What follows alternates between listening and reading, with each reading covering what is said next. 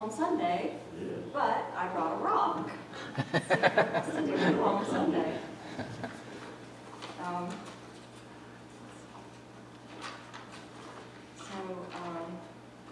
But I have a question. Do you think my rock could cry? That's silly, right? Rocks don't cry. But there was a time when Jesus said in the Bible, the stones will cry out.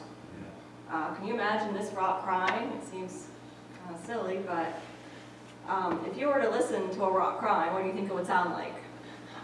Use your imagination, I guess. In Luke 19:40, this is what was going on. Jesus came into Jerusalem riding on a donkey.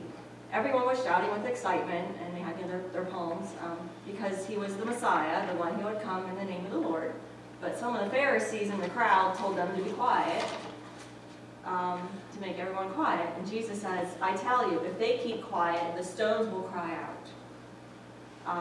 So the Pharisees didn't like Jesus and what he was doing, so they wanted people to be quiet and to stop praising Jesus. Jesus was just telling them, if they are quiet, then the earth is just going to start shouting instead.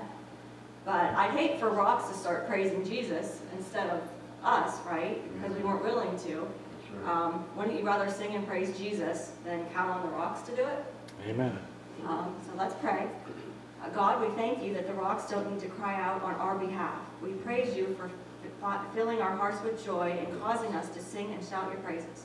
Our joy is so great we can't keep it to ourselves. Help us to share this joy with everyone. Amen.